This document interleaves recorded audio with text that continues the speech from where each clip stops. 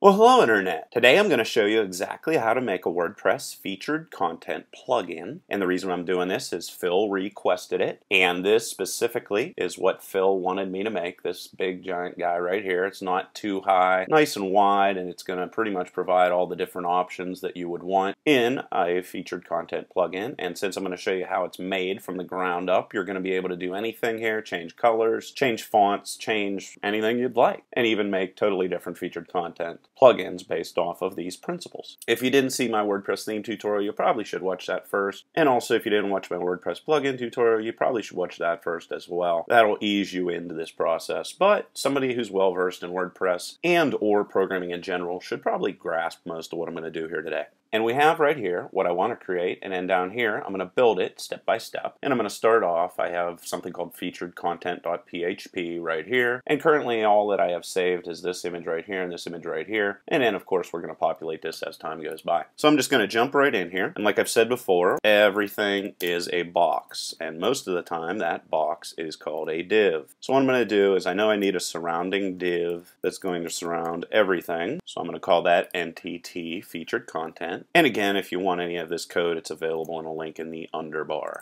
And then to close this off, to show you some good code practices, I'm actually going to come in here and close this off before it is even started. End of blank. So that way you'll be able to keep track of all the divs. So this div right here, all it's going to do is surround everything that is up here. And technically, I could come in here and style this immediately just so you know exactly what it's going to look like. So if I jump into this guy, remember it was called NTT right there. This is actually normally how I work. I do everything piece by piece, and you're going to want to position it relative to everything else on the screen, and you're going to want a width of 954 pixels based off of the dimensions. And I created this image right here in Photoshop, by the way. He just sent me a sketch. There's the height, and it ends up being 326. And I'm getting all these dimensions from Photoshop. That's where they're coming from. And then just so we know where it's located, I'm going to define a border that I'm then going to get rid of in a little bit. But to start off, I'm going to actually have a border in here and give it a border of black. So if I file save that and jump over here and file save this just to make sure and reload it, you can see that there it is. There's the box, the border anyway, that pops up on the screen. So we're going to continue diving in here and making some more additional things. Well, I'm also going to be needing a div that is going to fill in for this text area over here. So I got to come in, create another div. That's all we're doing. It's just going to be a div that's going to lie inside of that border. NTT, text, div, close that off. And then I'm going to copy this and close that off. End of blank. Again, that's just there to alert me to what's going on. And then inside of the text box, I need to define another div. One for sales techniques, one for this underline, one for this text, and then one for this read more button that's down here. Let me zoom in. So one for this, one for this, one for this, and one for this. So I got to define 4 more divs inside of this text box div. And I'm going to give my next div a class equal to NTT article, title. And all of this information is going to be propagated inside of WordPress. And then I'm going to say, let's put sales techniques, and then we'll close that div off. And then we can file save this, and then I'm going to jump over into my style.css folder and make some changes here. So I'm going to go NTT, text, div. I'm going to position it relative, and that just means I want to position it relative to this div that contains it. That's all that means. Just go with the flow inside of the div you are in.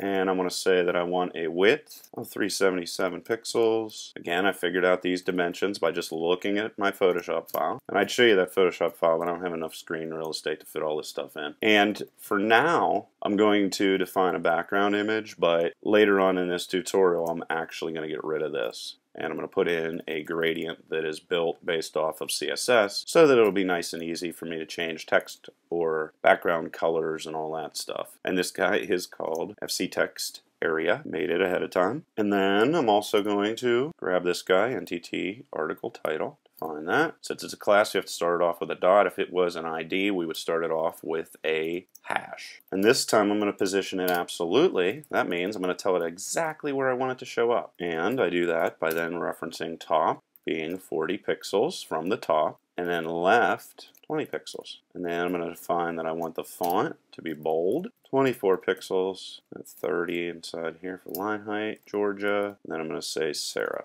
I'm going to give my text color a color of 6 And eventually I'm going to show you how to do this in GIMP, which is a free image editor instead of Photoshop, because I know a lot of you guys can't afford Photoshop. Hell, I can barely afford Photoshop. I'm just defining all of the information that I got previously. And then I want my text align to be centered. See, I'm putting a box around this text right here. This is actually going to be a box that's like this big, and then I'm going to say any words that are contained inside of it are going to center. That means that it doesn't matter what this title is. It can be real long or it can be real short. Either way, the text is always going to be aligned to the center of this whole entire container. That's why I'm doing it the way that I'm doing it. And then to be fancy, I'm going to throw a text shadow, which is just a background effect.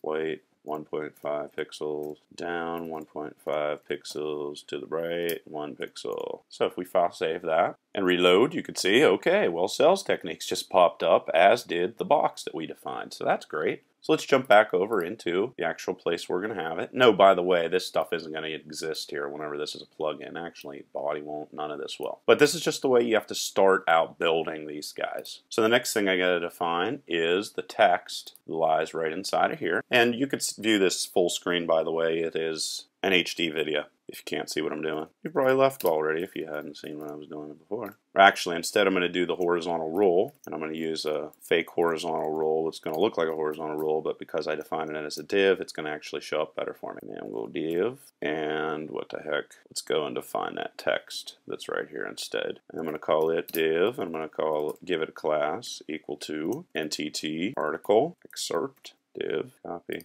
boink, and then show where these divs close off. And I'm going to grab some lipsum text, and then I'm going to paste that lipsum text inside of here, and then file save it, and then open up the style area. So then I'm going to create the horizontal rule. Again, it's a class, and I'm going to say I want to position it also absolutely. Whoops, it's absolute. And I'm going to say from the top, I want to go down to 87 pixels, 20 pixels from the left side, HEIGHT, 2 pixels. And then it's going to have a width of 315 pixels. And it's going to have a background color, PE. Again, it's a gray. And you're going to be able to, of course, change the colors on these after I change some things here. And we have to put in this stuff here because Internet Explorer, of course, doesn't like whenever you do anything that's at all creative. They have to try to figure out a way to mess that up.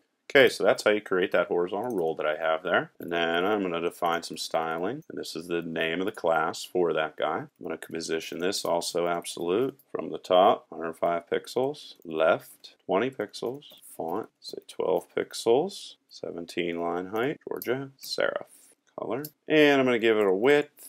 Remember, this is what's going to contain all of the text. That lipsum text that we put in there, and a height of 120 pixels. So that's the excerpt area. So we'll file save that, jump over here, reload, and now you can see that the horizontal rule showed up, and there is the text. So now what do we got to do? Well, we got to put the read more little guy in there, which is right down here. This is all coming together real fast. I mean, this is really awesome. I mean, once you get good at HTML and CSS, you can pretty much do anything you want really, really, really fast. So I'm going to come in here again, put in another div, equal to class, and this is NTT read more. Paste in a little bit of a comment. I also heavily comment my code way more than I do in these tutorials. And read more, I'm just going to type in as read more. Even though this right here is all uppercase letters, I'm going to do it this way. And then I'm going to use CSS styling to actually come in and make it the way that you want it to make. Let's file save, jump into style, NTT. This is how I normally do it. I just jump back and forth over and over and over again. And I'm not saying this is the best way, this is just the way I do it. I'm not one of those people that really believes in telling people that there's an absolute way to do anything, because that just takes the fun out of everything. Do it the way you want. Because in my opinion, if it works, and that's all that matters. And I'm going to make this bold, 14 pixels, 17 pixels line height, Helvetica, and I'm going to do sans serif. This is the text color, FFF. Text shadow, we're going to copy this so I don't have to type it out again. 1 pixel, 1 pixel. This just puts a little bit of a shadow in the background. And then that 0 means that I don't want the text shadow to be blurred. And remember I said I don't want it to be able to type in lowercase or whatever and then automatically make it uppercase. Well, this is how you do that in CSS code. Text transform uppercase. Reload, and there it is. See, it showed up. Isn't it awesome? Okay, so back into featured content. What do we got to do? We got to put this image in here. And again, later on, this is going to be something that's pulled dynamically from inside of WordPress. But for now, it's just going to be the way that it is. Everything's done in baby steps. Well, I'm done with the text divs, though I need a new div that's outside of the text div. And I'm going to give it a class name equal to NTT featured pic right like that. Closing div, like that. And then inside of this guy, I'm going to point at temporarily this featured image, but later on, again, this is going to be all dynamic inside of WordPress, but this is just the way you have to do it whenever you start out, or it's at least the way I do it. I don't know anybody that goes in and does all this stuff all at one time. Everything's done in pieces.